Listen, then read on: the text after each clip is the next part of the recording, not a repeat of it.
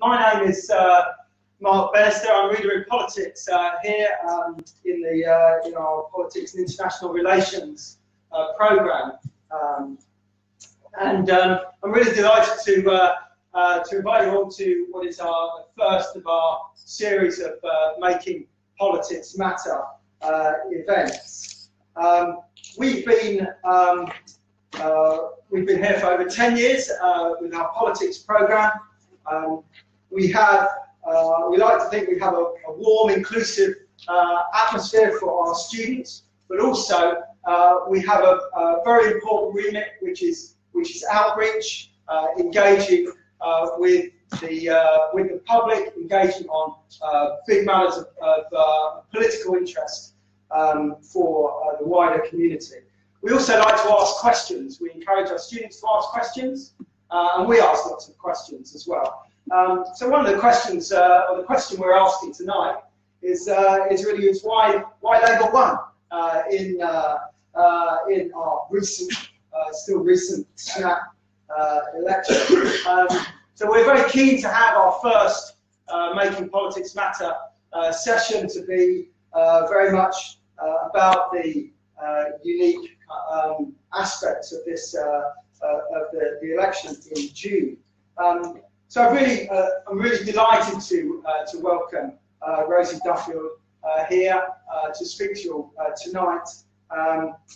In fact, we're welcoming Rosie back, not just back after the hustings that were here just before the election, but I understand that Rosie used to work in our admissions team many years ago, first job after moving down from London. So we're delighted there's a connection with Christ Church.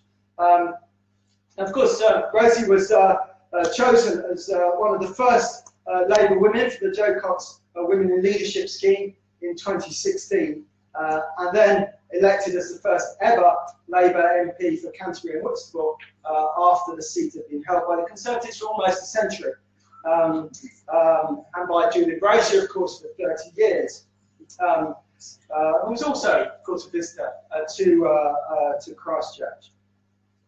Now, the slim majority, 187 votes, turning over a majority of almost 10,000. So for us who work in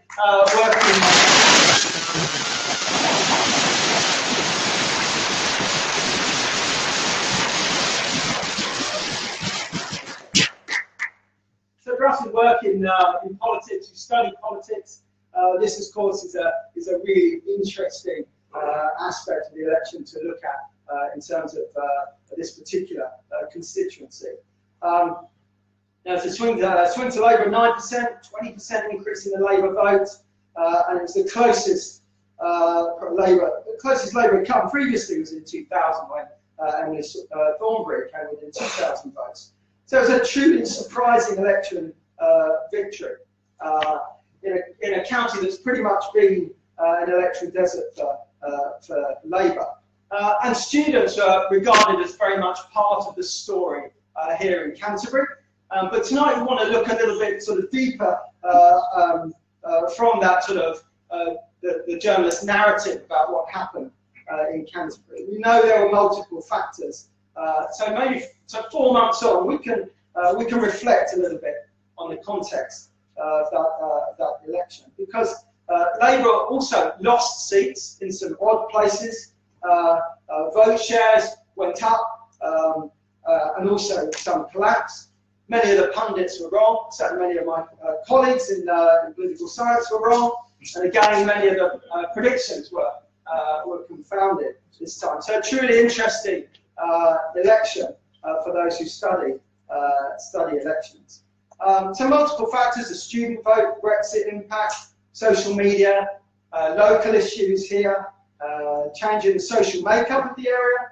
So we thought it would be appropriate tonight to explore some of these factors.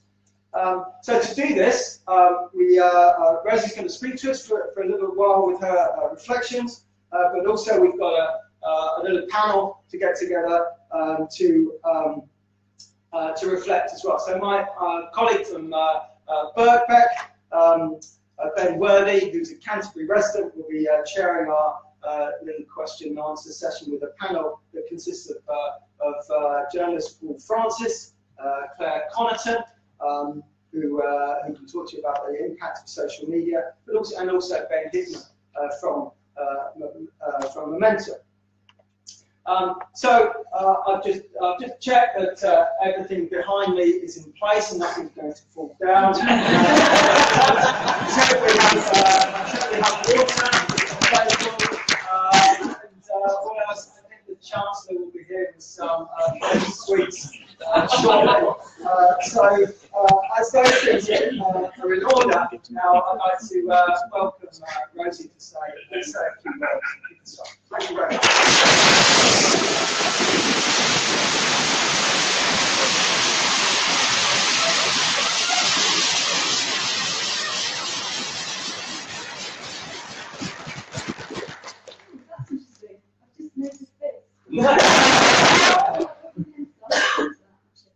Okay, firstly, thanks very much for inviting me here. It's perhaps a little bit less scary than the last time I was here, when I was being heckled by a Tory councillor. You're not here, are you? You're back. And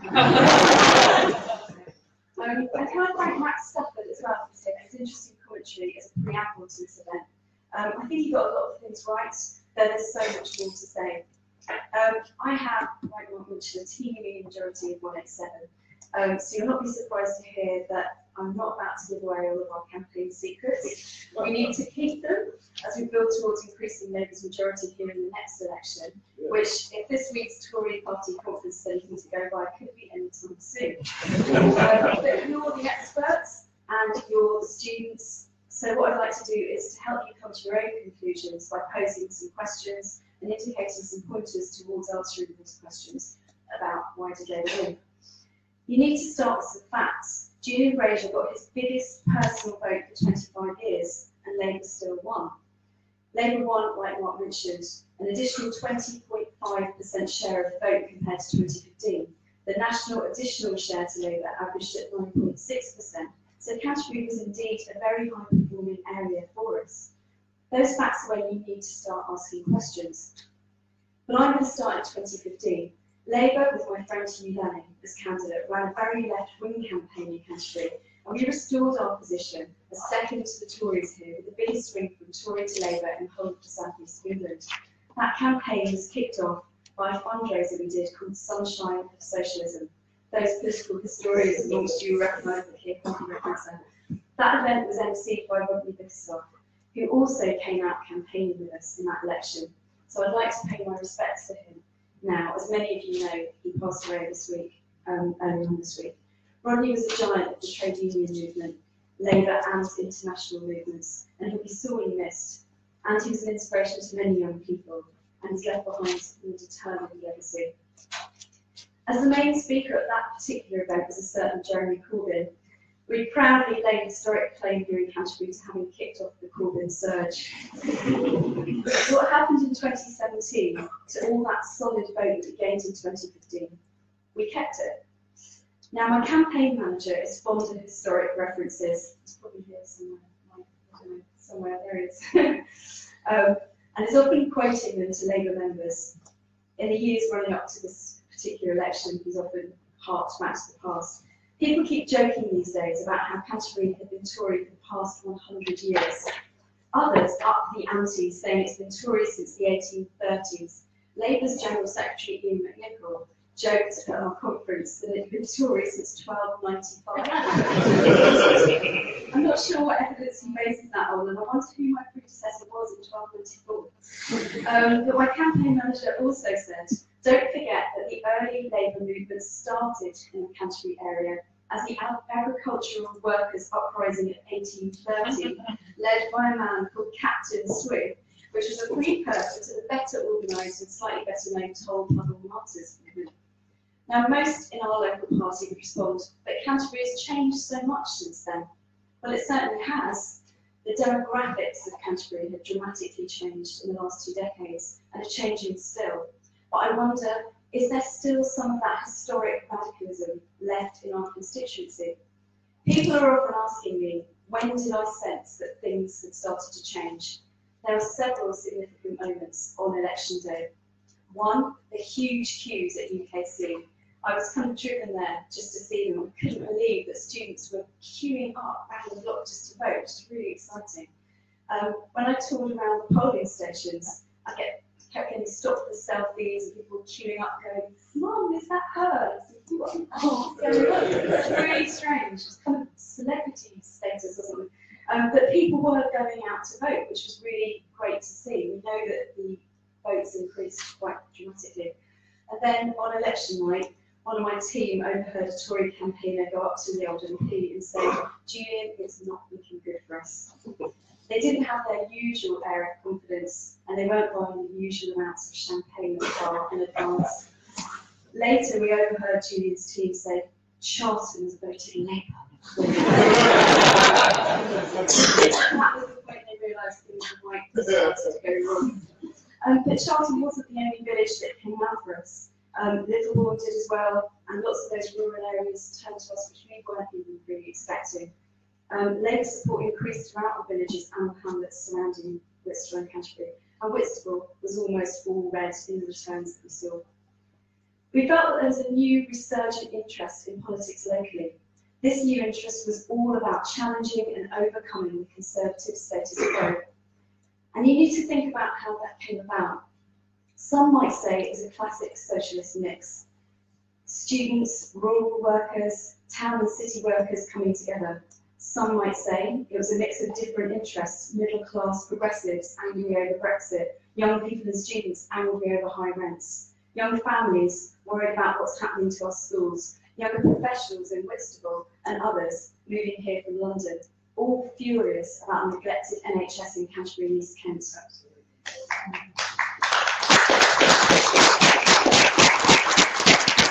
It is the case that we kept our core Labour vote and added to it. The Lib Dems and the Greens lent us their vote and came out to support us. Students campaigned for us and with us, lots of them here, so hello. Whitstable had more Labour signs than I could count, and we ran out of signs over and over again. The villagers came out and helped us. Those who had never voted, old and young, came out for us, and more voted again for the first time in a long time. All that needs explaining. Was it the leader? Was it the manifesto? Was it local factors? Was it the Tory omni-shambles? Was it Labour's fantastic social media campaign? Was it by word of mouth? Well, it was certainly some or all of these. But it was also this.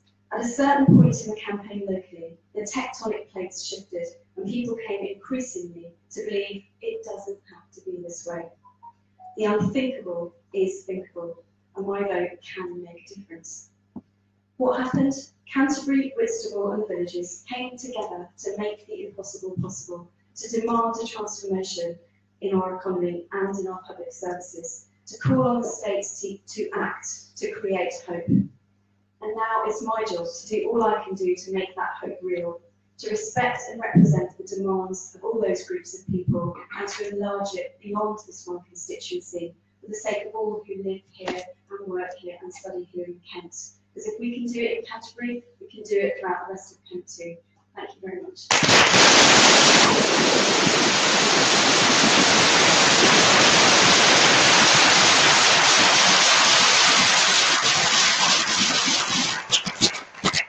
Okay, great, thank you ever so much, Rosie. I'd now like to invite our panel up and pass over to our chair, who will take over from me.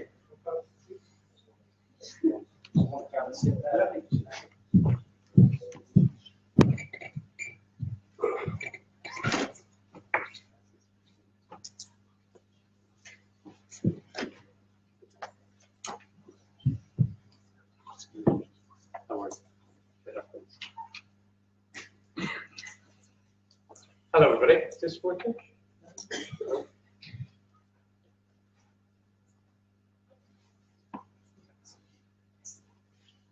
Yeah.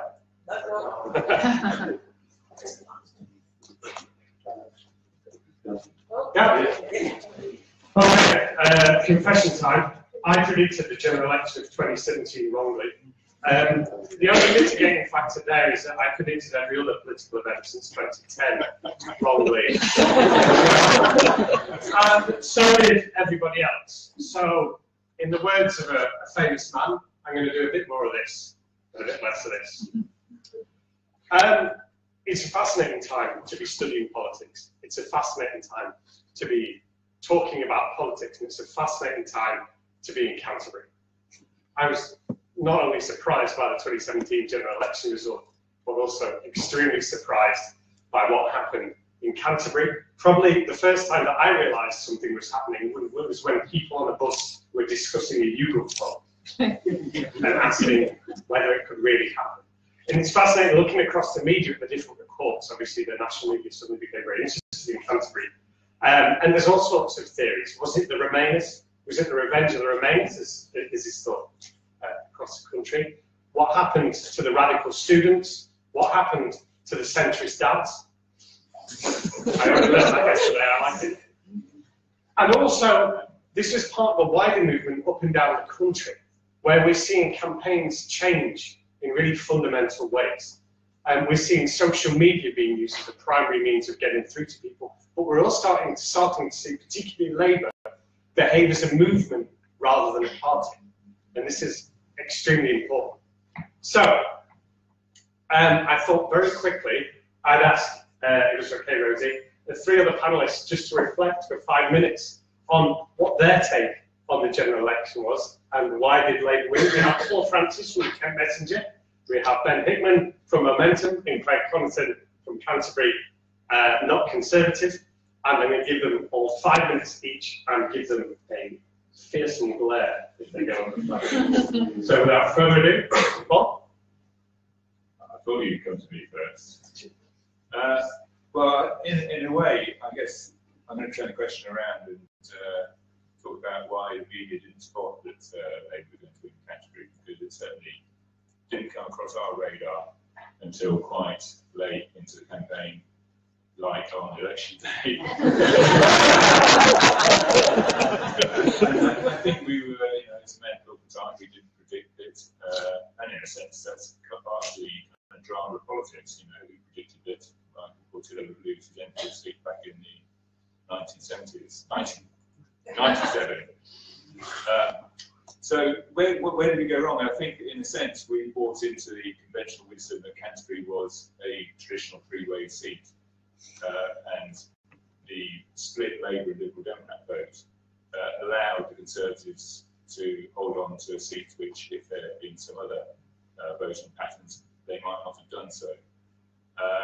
And I think we really didn't pick up on some of the things that Rose had articulated in relation to this kind of coalition of interested parties who had lots of different reasons for voting for Labour, all coming together at once. And it was an amazing and sort of memorable result for lots of different reasons. But I'm still struggling to myself to kind of know why we didn't do that. I remember talking to a news editor. I think Emily Thornby came down on the day before the vote, was it? A few days. And we couldn't work out why Emily Thornby was coming to Canterbury. That just shows you how kind of, it had gone completely over our heads. And we thought, well, if she's coming to Canterbury, surely they would have wanted lots of media attention. But the time she came meant that she would have met the deadlines for the Kentish Gazette paper. And I think at that point, we were just sort of, we saw that as an example of where the campaign for Labour was perhaps going a bit wrong. Just shows you how wrong we were, actually. And it's interesting, Emily Thornby, because, as we all know, she stood in the seat in '97, and she came perilously close to winning that seat. And I think if we looked more analytically at that result, we might have gotten onto the fact that maybe there was always potential for Rosie to win the seat. So I don't know how far I am into my 5 minutes, but I think that's the point at which I'll stop and pass on to my other colleagues. Thank you very much. Thank you. And now Ben Hickman of Momentum. Hi everyone. Yeah, so I'm Secretary of Momentum, but I'm also the Vice Chair of the Labour Party.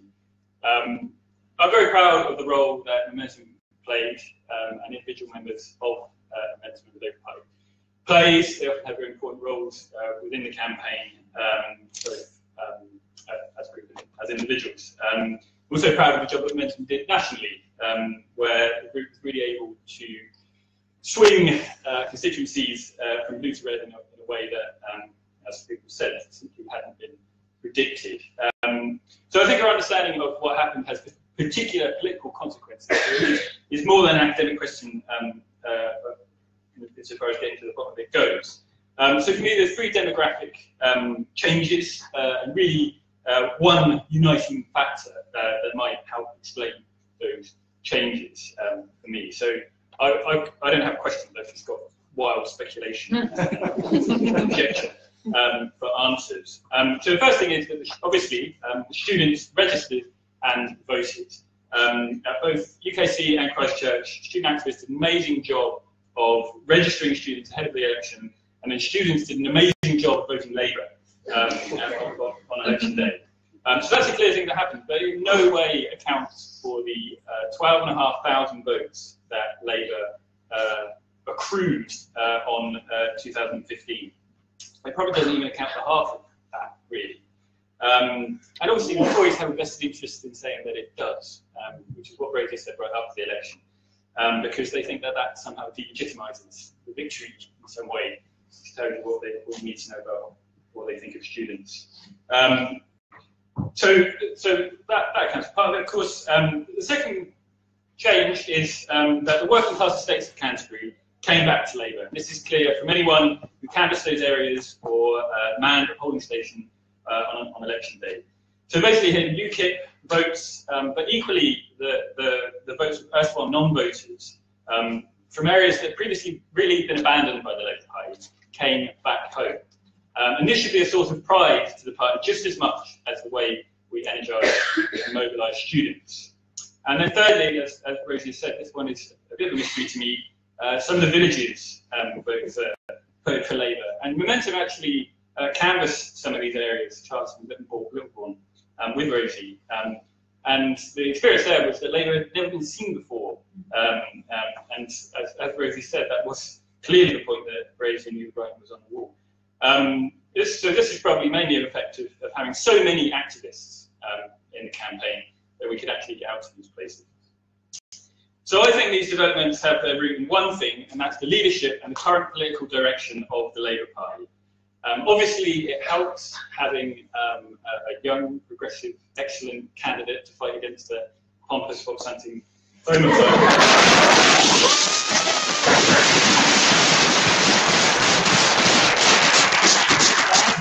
As Brazier said, Brazier also gained votes in 2017. So more important than that, I think, was the radical national manifesto of the campaign and how we were able to harness that. So this meant that students and working class estates had to be voted Labour in the numbers they did. It meant that our candidate was clearly the only alternative on the ballot paper, and it meant galvanising extraordinary energy among hundreds of activists that had never been seen before. So for me, we didn't win because we took votes off Tories. We didn't win because Liberal Democrats lent us their vote. We didn't win by out-UKIPing UKIP, as we tried to do in some ways in 2015. We won because we managed to mobilise through radical principles the enthusiasm, energy, and votes of people who previously thought that politics had given up on them. And it's to those people, I think, and this is a political implication, that we must devote our future energies so we can win over more of them. Thank you.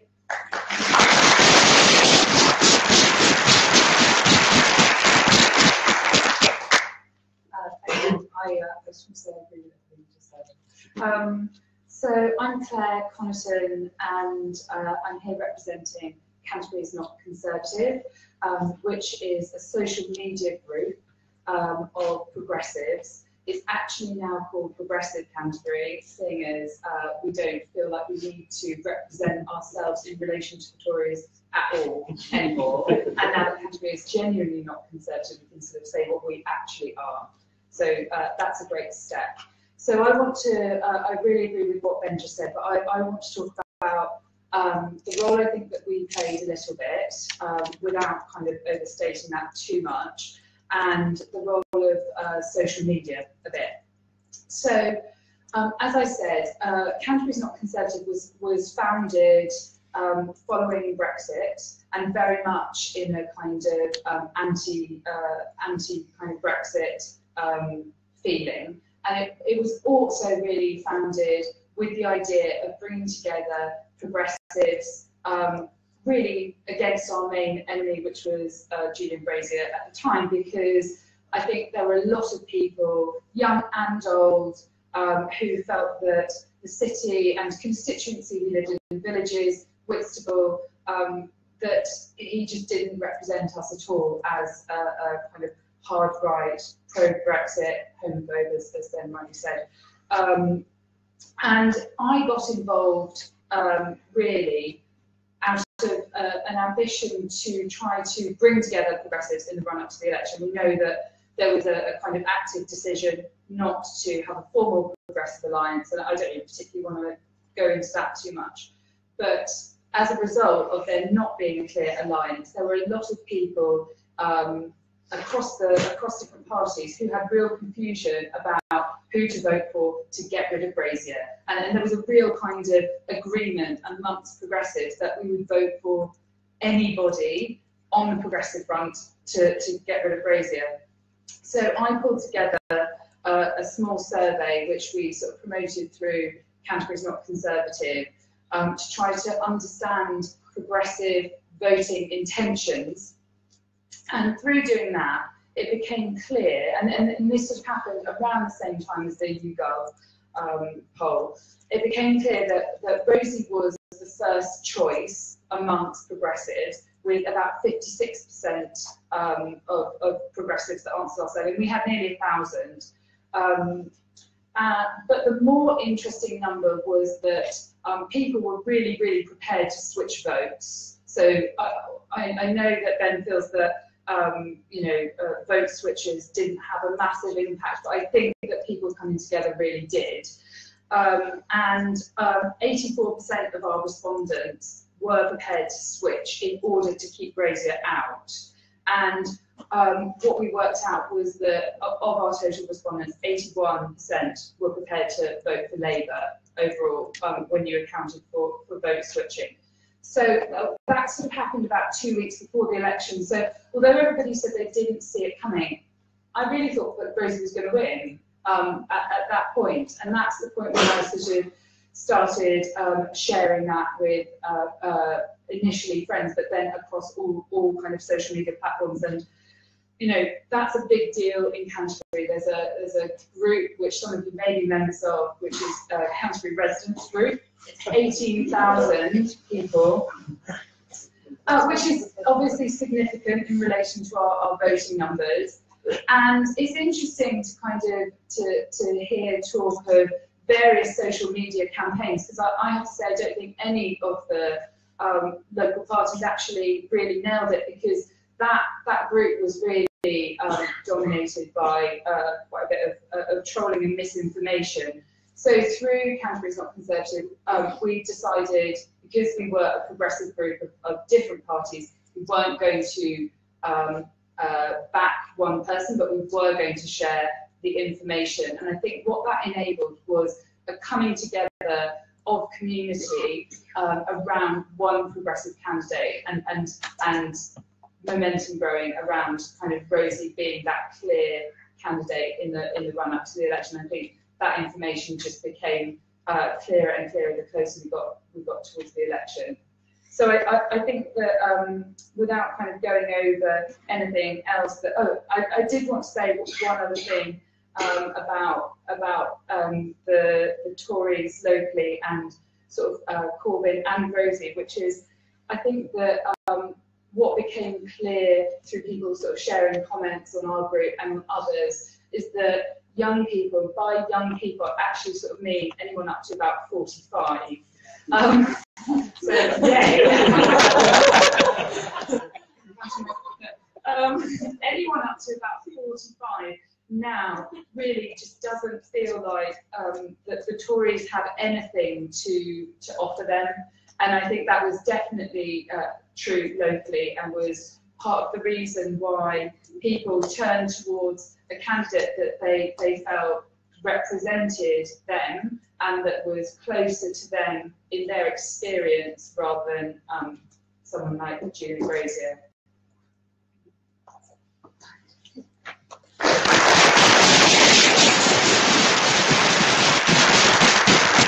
Everybody's been outrageously disciplined and spoke for exactly 5 minutes, or slightly less. And one of the things that's emerging from what everybody's saying here is this idea that we've seen an election that consisted of some rather unusual alliances. And one way of looking at everything that's happened since the Brexit vote is that there's been a series of electoral contests that have been odd alliances of different groups. If you think about Brexit, it wasn't just the aggrieved North getting their revenge on London, of course. It was an alliance of different parts of England of very different situations voting together. And what's interesting here is that it's not just the students, and it's fascinating that the media are focusing on the students, and it might be quite a big mistake to just focus on them, but also the villages outside, and the wonderful definition, which I'm going to now use of young people, anyone up to the age of 45. But what is fascinating is every group up to the age of 49 across the country did go for Labour over the Conservatives. That's everybody from 18 to the ages of 49. And that's getting slightly lost in the coverage. And I think it's even more interesting that people with mortgages, families, etc., these people who are supposed to be bastions of a Conservative vote turn into Labour. Okay, so over to you. Make your questions to the point and as polite as possible, if you want. I'm going to take them in threes, so stick your hand up if you have a question for our panel. Okay, yes, you're here. Okay, oh, sorry. Sorry, it's, there's a mic in its way.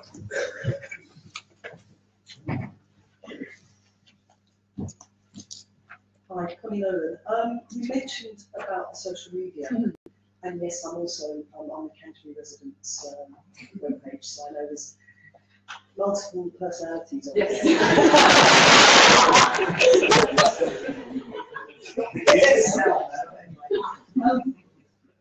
My son, for my best endeavours, voted Green for many years, and he said to me, "Oh, Mum, this time round I voted Labour."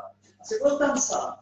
Why? He said, "Well, there was an app online and it showed where you could vote to get the Tories out." And I think that's also something to mention.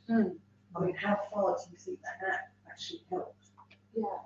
If we could pick up another two questions. A gentleman there. Yeah. Hello.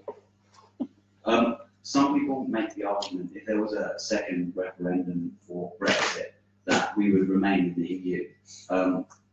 My question is, if there was a second vote for Canterbury, do you think Labour would win again? Okay.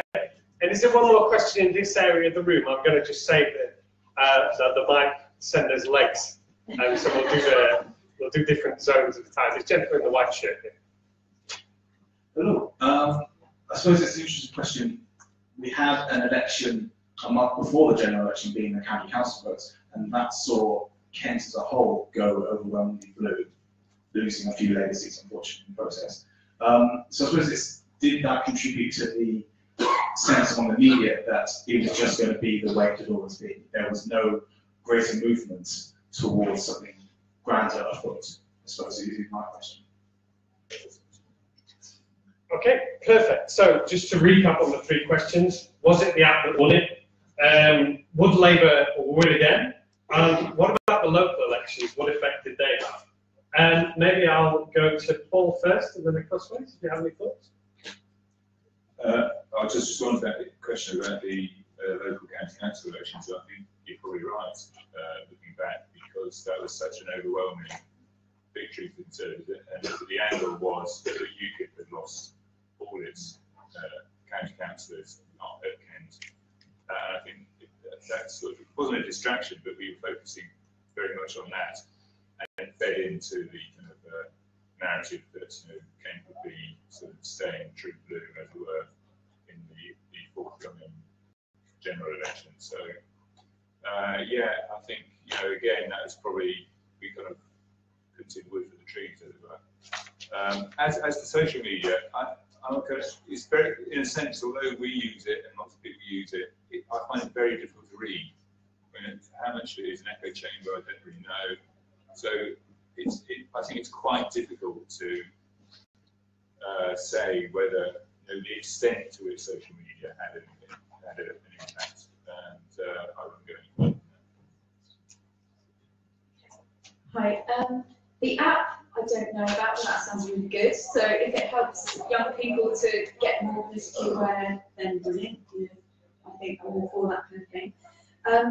If there was a second vote on Brexit and Labour win again, I think what's really hard to get across is that we're at the beginning of these negotiations. We don't necessarily have punchy, sexy headlines at the moment about our policy because we're so near the beginning of it. It's all really unknown, and I don't want to sort of start going on about Brexit, but I mean, everyone here knows that I'm a Remainer, and I'm very much talking to our team. They're brilliant at talking to all of us newbies about what's going on. Keir Starmer is really well aware of what's happening in Canterbury and what we need to do, and how important it is to me that we keep as close a relationship as possible to Europe. I'd like us to stay in a single market. My views are pretty well known on that, but I don't know. I'd love to know the answer to that.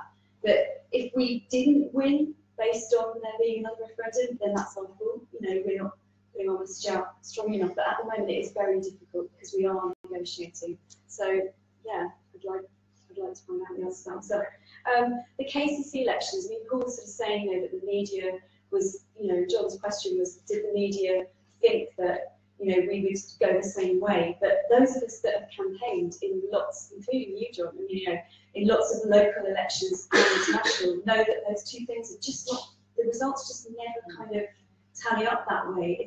I don't know why exactly, my campaign manager probably would understand it, but the two just don't go together in that way. So it's a different kind of a story. But yeah, maybe the media didn't look at it that way. I don't know.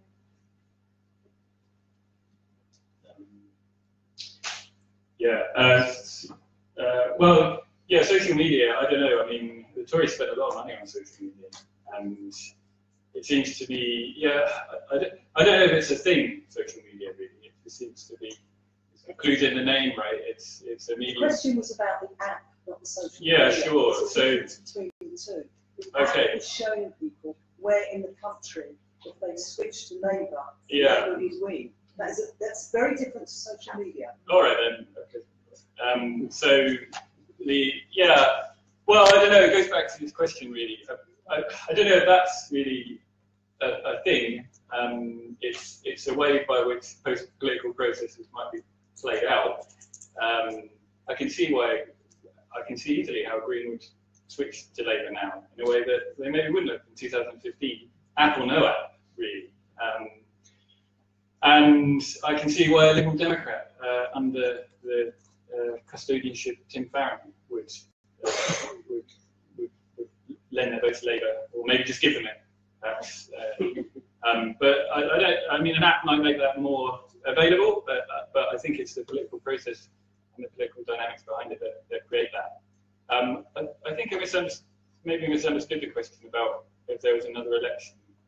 Were you asking if there was an election in Canterbury? Whether we would win?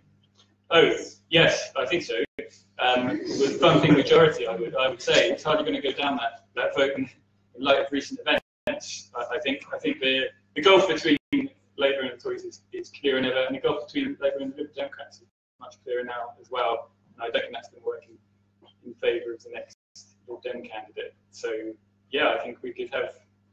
I don't know. It might not even be a marginal anymore. We'll see. That would be my impression of it. Yeah. So your question about the app, I think, is really interesting. There were different ways in which information about who you should vote for if you wanted to make sure the Tories didn't win. So some of it was apps, some of it was websites.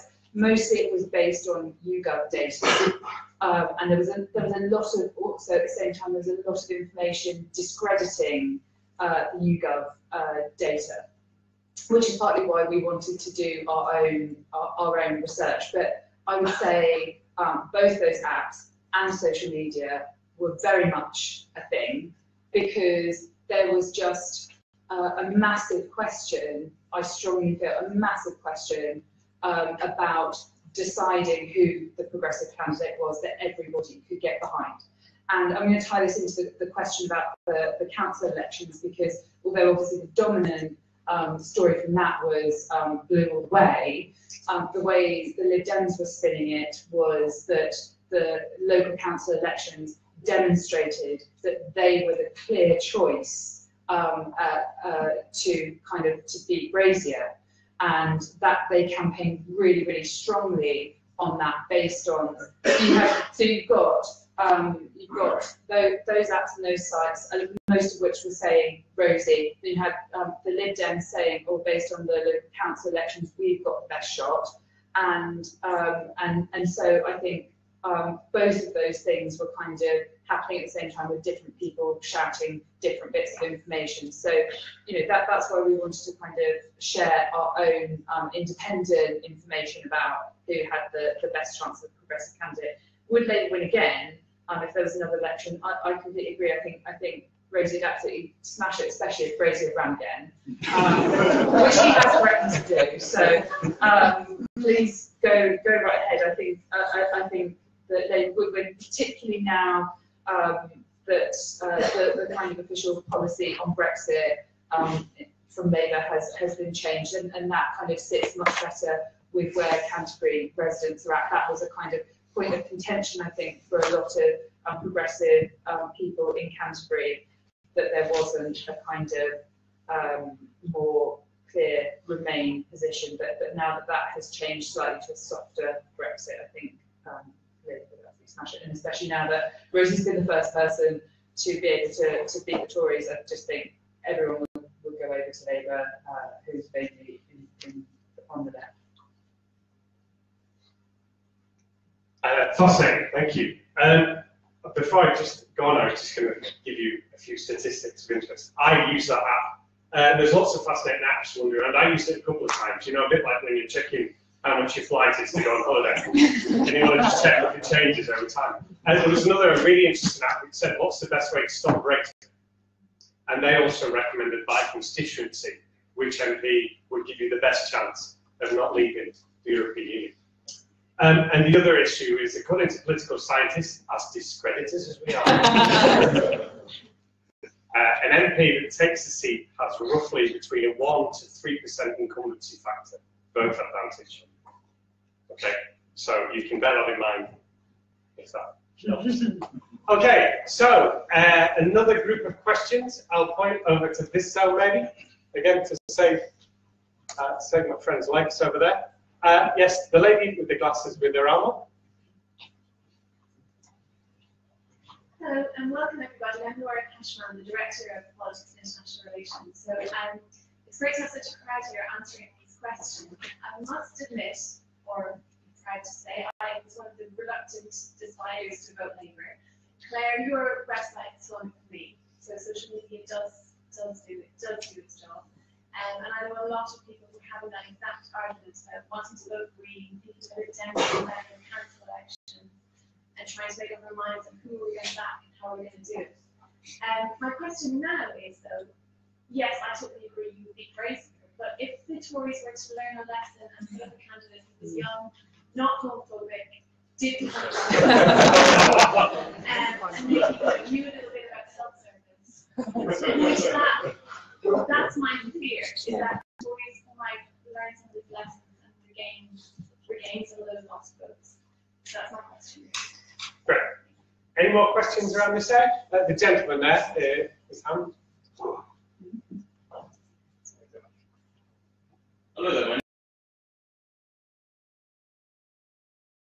is how much could Labour's victory be attributed to general support for Labour's policies and not simply anti-Tory sentiment, and particular sentiment against Julian Brazier in particular? Right. And anybody else around there? Question? Okay, this gentleman, sorry, this, I've just broke my own rule. This gentleman down here with the thinking watch. Thank you. Well, you've got a second topic. I was the county council candidate in this area. I told Julian Brazier that he should step down before he was actually adopted and that the Conservatives choose someone else, and I told him he was going to lose. Can I just ask what his response was?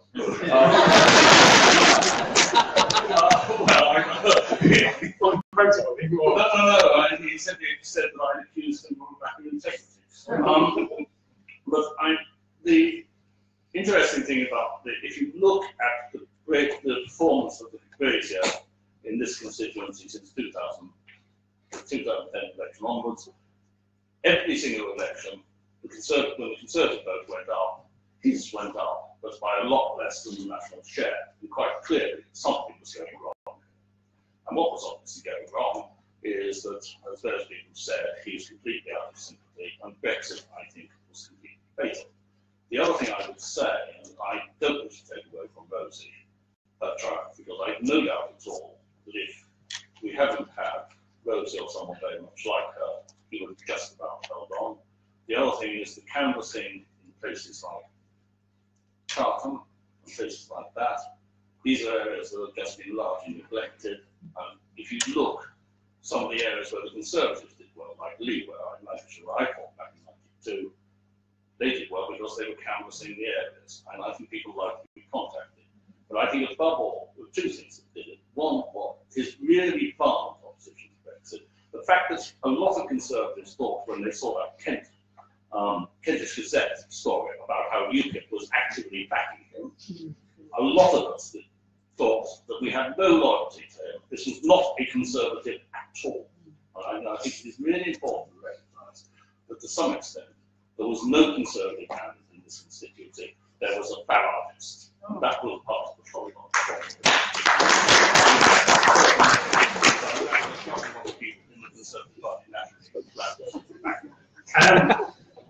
Okay, I'm really pleased that you're here to tell these things. It's really important to have all the perspectives on this. You've got to remember that when somebody wins an election, somebody loses an election as well. And the conventional wisdom is often that incumbents lose elections rather than challengers win it, which is a really important perspective to take on board. Now, these questions were all kind of broadly similar, so I'm going to lump them together. To what extent was it the incumbent candidate? To what extent also, as you said, was it Brexit? To quote Albert Wheel quoting Trotsky, Trotsky's in the news again this week. You know, as you said about war, you might not be interested in Brexit, but Brexit's interested in you. And what would happen if a different, younger, dynamic Liberal candidate was put up such a thing?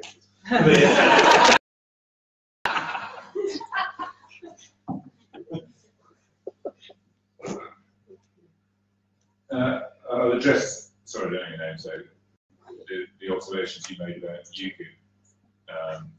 And again, you know, Mayor Culper moment. I think we probably saw the fact that UKIP wasn't putting up a candidate as something that would actually favour Julian Brazier. It just shows they were on plan, obviously. But when we were sort of discussing this, we felt that would play to the Conservatives' strengths rather than to Labour's. The issue about how much of Rosie's victory is down to anti-Tory sentiment and pro-Corbyn policies, I just generally don't know. You know, I think that's the psephologists to ponder and examine. But it's a bit of both, I suspect, but that's not a very satisfying answer, I appreciate. And would a young, sprightly Liberal under the age of, what is it? 49? We're probably not if there's an election in a couple of months' time, but you know, who knows if the election is held in 2020, and God knows things change pretty rapidly in politics every week, so who knows? Thank you. I kind of, you know, it might be not very self-serving, but I kind of welcome a new kind of candidate. I work just as hard and do just the same things and stand for just the same policies as whoever I end up standing against. So, you know, in a way, it's nice that everyone can get a different choice, you know, not just the same old candidates on the platform. So, you know, bring it on. It's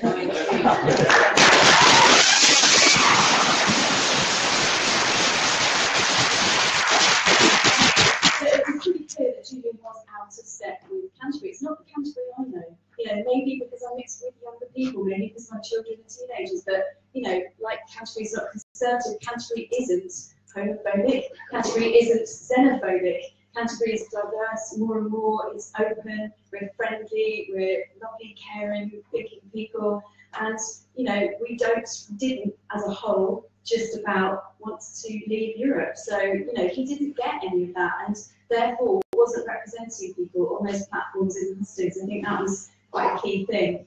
How much of it was due to Jeremy? Well, I've heard the name Jeremy on most doorsteps since I started campaigning, and the myth that it was people of a certain age or under the, absolutely not at all. People that haven't been engaged with Labour for a long time were really keen on Jeremy and his message and all of that. So he has to get some credit for what happened here and around the country, I think.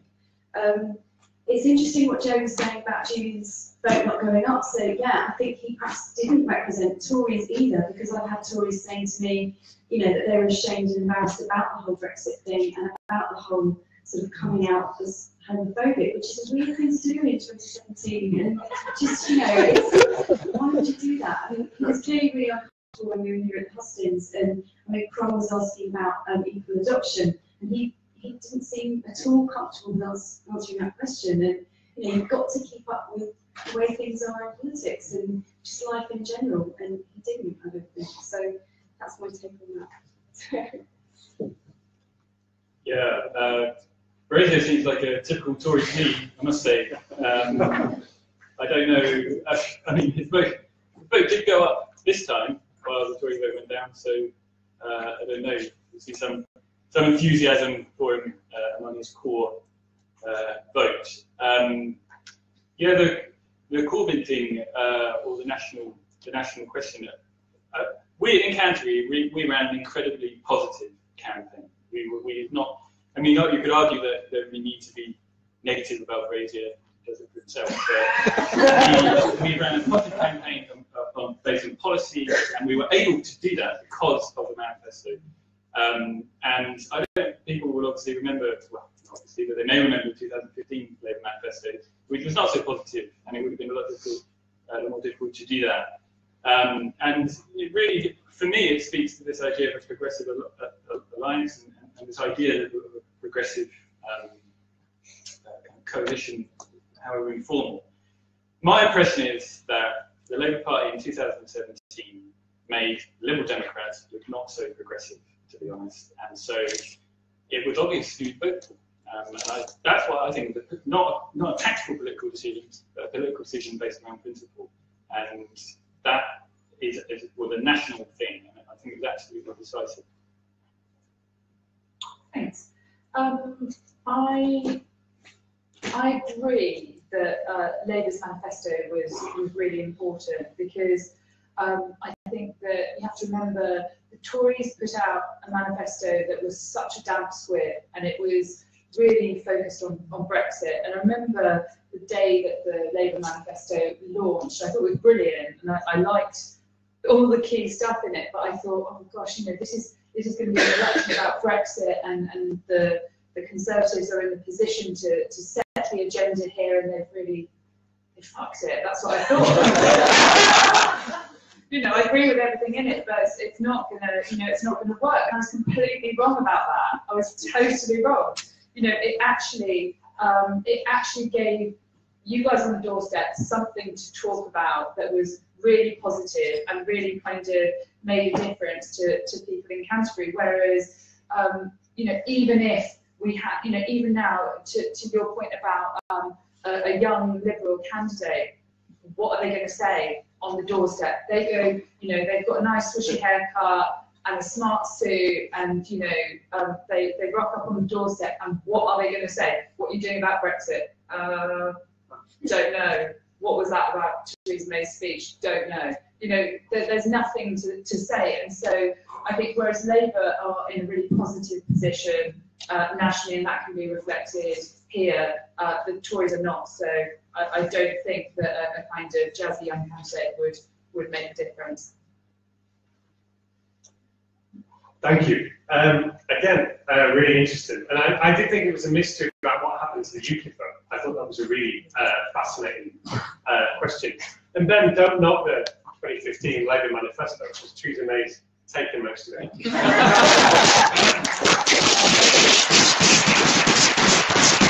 This side of the room, perhaps. Sorry, I said I was going to save your legs, and I'm just pointing to the place that's furthest away for you to get to. The lady with the red glasses on there, please, and then the gentleman behind her with the beard afterwards. Hi. We've heard about Green swappers, we've heard about Liberal Democrat swappers. Rosie talked about what some Conservatives were saying to her prior to the election. I just want to ask the panel, particularly Paul, are members of the panel aware of the extent to which Conservative voters, some of them actually quite long-standing, and I met quite a few of them, are you aware why they actually had a direct swap? They didn't go to Liberal Democrats or Greens, they came to Labour. Now, would you like to advance your opinion as to why that might have been? And would you also like to say whether you think that they might just be transient swappers? Okay, the gentleman behind you, if that's okay. Hello, I'm maybe slightly off topic here. I'm a resident of Rochester and Stroud, which was previously a Labour stronghold until 2010. Many seats were all Labour until 2010. We're back in a situation where 3 seats now have majorities quite similar to what Julian Brazier had in Canterbury earlier this year. So really my question is, do you think there's anything that the Medway seats can learn from Canterbury, bearing in mind that actually they've got quite a different take on Brexit from Canterbury? I think a lot more conservative with a small c in many ways. Yep, and yes, the gentleman just on the end. Thank you. There was a perfect storm of events, I think, that contributed to Rosie winning the selection. But I think the most important one, and I'm not sure if the panel will agree on it, is the huge increase in turnout that we managed to achieve in this constituency. Julian Brazier's vote actually went up, but we still managed to win this seat. And I think if you can imagine the difference between 64 and 72%, I think is roughly what it was, means everybody who voted, who didn't vote the last time, basically voted for Rosie. And I think the main reason for that, and I don't know if the panel will agree, is because there was a clear difference between the parties. For too long, we've had political parties that veer to one side or other of the centre. Now there was clear blue water between them. People realised that voting would make a difference. Voting did actually matter. Great. Okay, so 3 questions. We'll actually stay on that side because there's a veritable forest of vans over there. So, Corbyn Tories discuss. That's my phrase. What can Medway learn? And any reflections on turnout, how it was done and what sort of difference it made? And just to reinforce the point about the local elections, remember the turnout between local elections and general election was very different, probably crucial. I'm going to start with Claire. I'm going to send it the other one. So Tory swappers, I think that's a really interesting question, and I would say that I can only sort of guess really, but I think it probably has a lot to do with Brexit and kind of Rosie's position as a Remainer. So I think that there are people who would have considered themselves to be sort of centrist Tories, kind of socially acceptable Tories, who decided to kind of go over to Labour for that reason.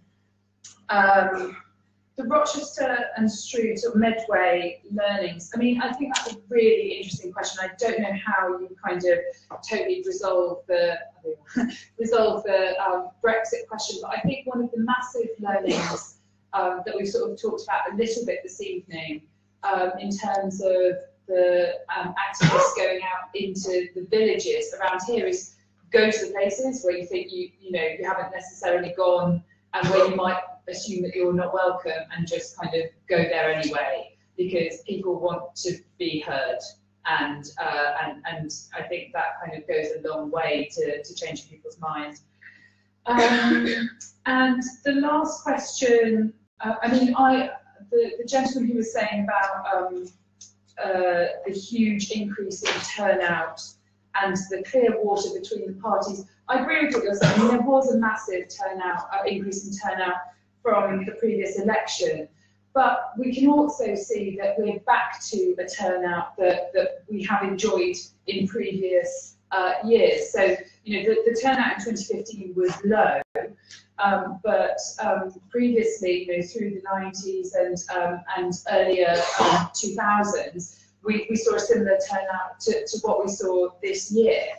But I think people had got fed up about two parties being too similar, and so I'm sure that is a massive reason for why people actually turned out to vote for Labour this time. It was going to make a difference. And I would just say on Brazier and him performing well and getting a 2,000 vote increase, but Rosie's still winning. I mean, UKIP had 7,000 votes in the previous election, which in theory should have all gone to him. So I don't think we can give him that much credit, because where did the other 5,000 go? Yeah, Tories. I suppose Tories who switched to Labour. So it's a really important political question. My impression is Labour nationally, and particularly in Canterbury, and the result in Canterbury really does prove it, I think. Labour does not need to win over Tory voters. It needs to win over non-voters. And that is, and the political implication of that is what we saw in this election, and it's because of the manifesto, it's because of Brexit, because of all the ways in which we were radical, we got non-voters voting. And if we do that, rather than trying to squabble over the centigram where we might pick up Tory votes, that is how we win a general election. As for Rochester and Shrewd, I don't know, I might be talking out of turn, but my impression is that local party is very different to Canterbury in its ideological makeup somehow. There might be a lesson there, I don't know. Okay. Well, I do know the teams at Medway, and we do work together, and at our Labour Party conference we have a thing called the South East Reception, and I think I got invited to something like 60 other Labour parties around there to tell them how we won. I mean, so I'll be going and talking to them a little bit if I can, but they're very active as well. I think it's just sort of symptomatic of the times we've had, and I very much agree that this time around, I've said this in so many interviews, there was such a difference between that red manifesto and that blue one. You had a very clear choice, and maybe that hasn't filtered down to Medway. Maybe it's a little bit more of a difficult kind of argument to make. I'm not sure about Brexit. I know Brexit was an issue in Ashford, sort of against the Labour Party. So, there are complicated bits and different areas that don't necessarily fit that pattern. As for the Tories kind of lending me their vote or switching over, there's a couple of answers there. I took part in a few panels during the Labour Party conference where people were saying, actually, there's not necessarily such a thing now as a traditional Tory voter or a traditional Labour voter. I think we've got to be a bit more clever about that. People are more aware, straight away, due to social media and TV coverage, you can get access to what's going on and what's in manifestos. So you might be bombarded with TV debate or something about manifesto, and it hits you in a way that you're not relying on your parents' traditional votes or what you've done in the past, or because you're a minor, you will always vote Labour or something. There's those kind of stereotypical, I think we've got to think slightly differently to that. Those issues are what people are voting on, not necessarily this, I hate the word tribal for lots of reasons, but not necessarily with those party lines. I think we need to think about that. And the big increase in turnout, yeah, I think it was due to the difference in those manifestos. And, obviously I'm hugely grateful when Tories say to me, I have always voted Tory, or I did last time, but I'm voting for you, because it means that they're trusting me to be a good constituency MP, and I'm very mindful of not letting them down, as well as traditional Labour voters, obviously, because I'm here for everyone. So that's important, I think. I'll address the question I think was very good. Did I know that there were lots of Conservatives who turned to Labour? And the answer is, of course, I didn't.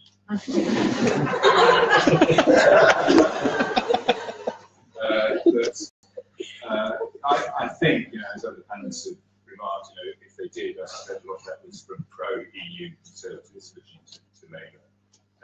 The Medway seats question is actually very interesting because you had that whole kind of story of UKIP winning one of the Rochester Street by-election and losing again. And my sort of view of Medway Labour is that they're much more working from the view that they have to win over the classic Middle England voters that delivered Blair 3 victories in succession and won 8 seats in Kent. And I don't know whether the idea of transplanting how Labour campaigned here to the Medway seats is necessarily a good fit, particularly, but I think it's interesting that Labour seem to be working from a position that the key to their future success, at least in the Medway towns, is winning over this kind of constituency of Middle England voters. I'm not sure whether there is that constituency of Middle England voters now, as Rosie has rightly kind of pointed out. Support for Labour came from all sorts of different directions this time around. Yeah, really fascinating stuff. Just putting a tiny academic gloss on what Rosie said. It's interesting to bear in mind that the flux around people's party identification and their loyalties. And there's some wonderful research by 2 academics at Southampton called Will Jennings and Jerry Stoker, who've done a lot of work into how over the past 2 decades, actually England is dividing into 2 very different camps, rather like they talk about Trump's America and Hillary's America. There's a similar phenomenon going on here. And of course, the centre ground, which Jeremy Corbyn talked about, is changing. Remember, the centre ground isn't this fixed thing. What was the centre ground in the 1940s is very different from what the centre ground in the 70s was and the centre ground now. And Jeremy Corbyn's exactly right when he said that the centre ground is actually changeable and changes, not least because of the economic crisis, which, as somebody else said in a different article, it's all about the crisis, stupid, even now. Okay, so this part of the room, there was still a forest here, wasn't there, I promise. Okay, I'll have this person here. Hi, as we know, Rosie is the first Labour person to win this constituency, but she's also the first woman. So my question is mostly directed towards Rosie, but anyone on the panel which can answer. How do we get more women into politics? Sorry, I'm just going to, is anybody at the back got a question? I feel like I've neglected you, I'm sorry. Any questions at the back? Okay, then the gentleman there with beard in his centre.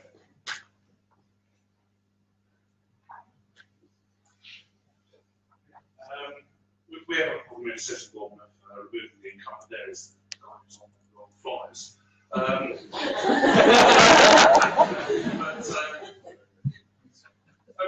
Did you find here it was more national or local issues that really nailed it? Great. And both a complaint and a plug simultaneously. And just the gentleman there in the checkered shirt at the front. Just here. And I'm sorry, I've been told very strictly that we have to be out by 7:15. So if the panel can make the questions to the point, and then I'll hand over to Mark. And yes.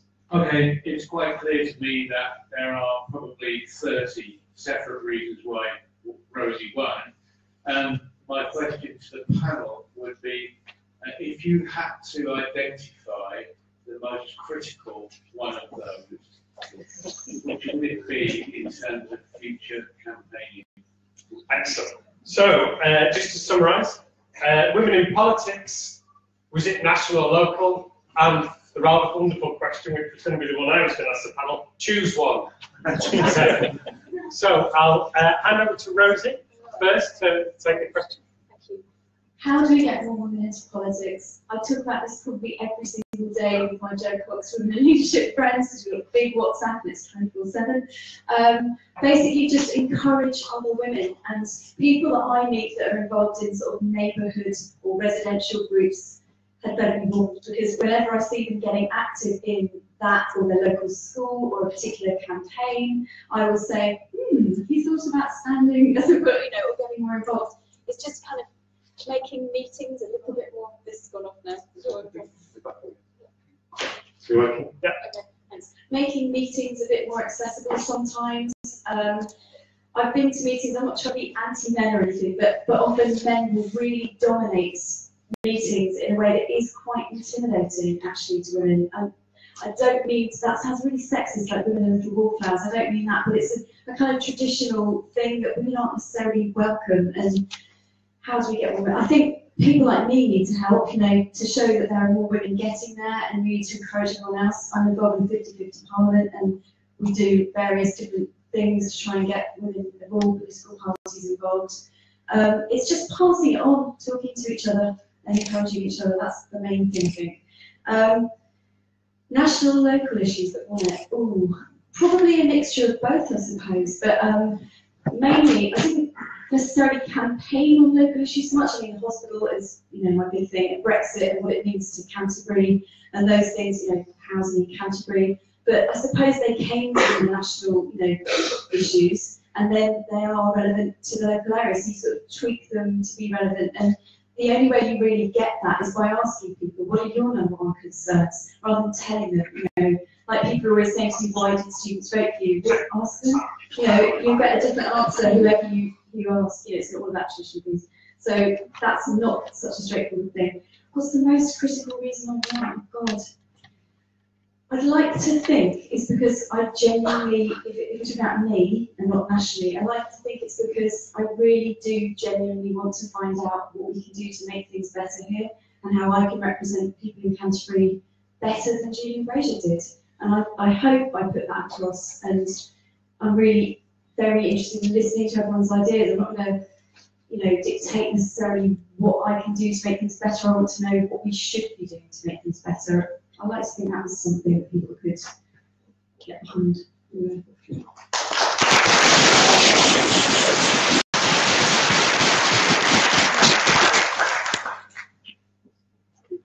it quick. Well, the local is national, isn't it? And the national is local. The personal is political. So with the hospital, for example, there's a local issue, but it's only going to be solved nationally. It doesn't simply.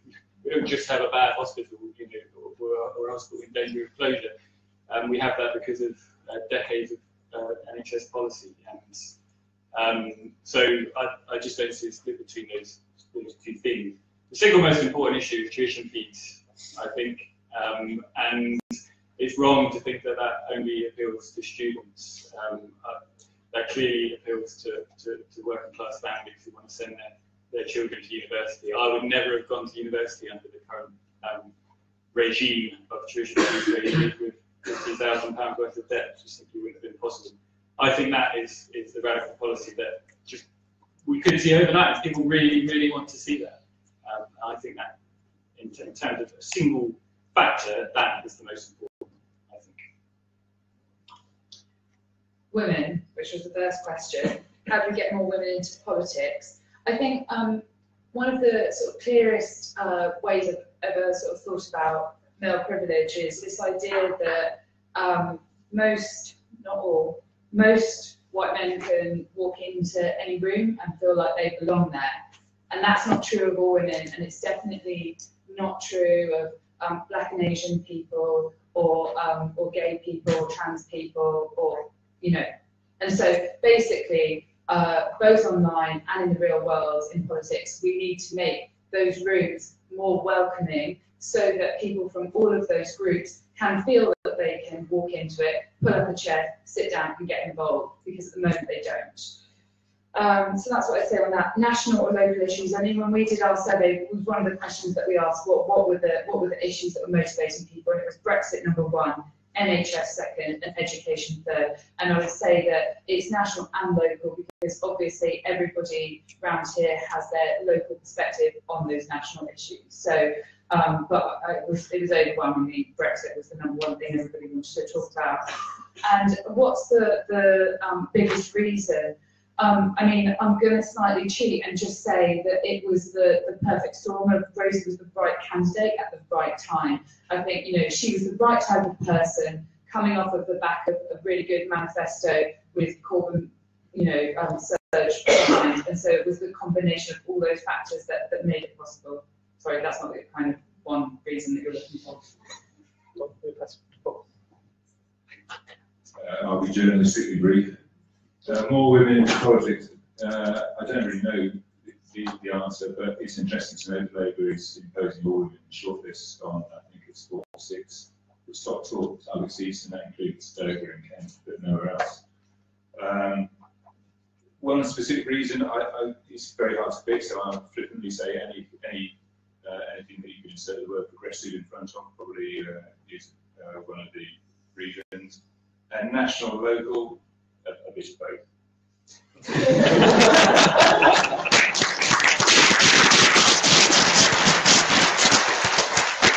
Fantastic. I'm going to hand over to Mark in a second. I want to thank Christ Church for hosting this.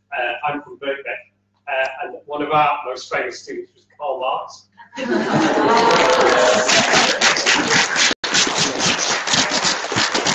You're not going to clap when I say this. The other one was Ramsay MacDonald.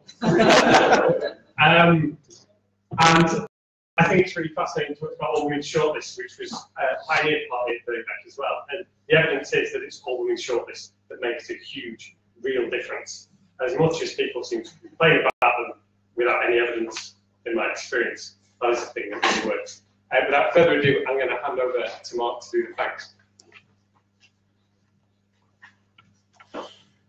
Okay, great. Thank you very much indeed, Ben. I would like to say thank you to all our panelists this evening, and thank you to our audience as well for keeping your questions brief to the point and on message as well. But I would like to say the final word tonight because I would like to pass over to my colleague Demetrius Veris, who will talk to you a little bit about our Making Politics Matter series as well, while we've got your attention.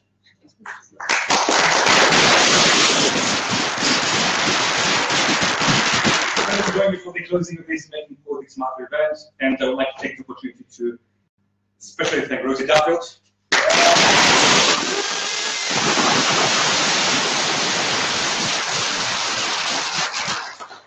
And of course, the members of our panel, Ben Hickman, the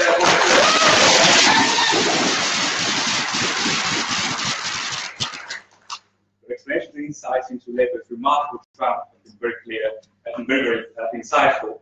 And I'd also like to extend my gratitude to Dr. Ben Worthy for chairing the panel.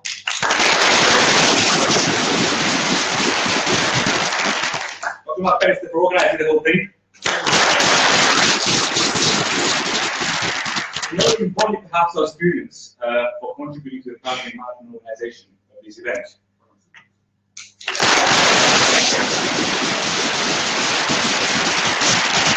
And above all, I'd also like to thank you for making this event a success. And in many ways, this event does capture exactly what Making Politics Matter is and should be about. It's a student-staff enterprise which seeks to respond to the pressing problem of political disenchantment by creating a public forum and a public space, which will enable us to think politically, to think about politics, and to give voice to various different viewpoints and perspectives across the political spectrum, perhaps even perspectives with which we do not agree with. Our work thus does not end here, and we would also like to highlight and invite you to our next Making Politics Matter event. It will take place on the 19th of October at 6 o'clock. We'll be hosting Gordon. Next slide. It's the.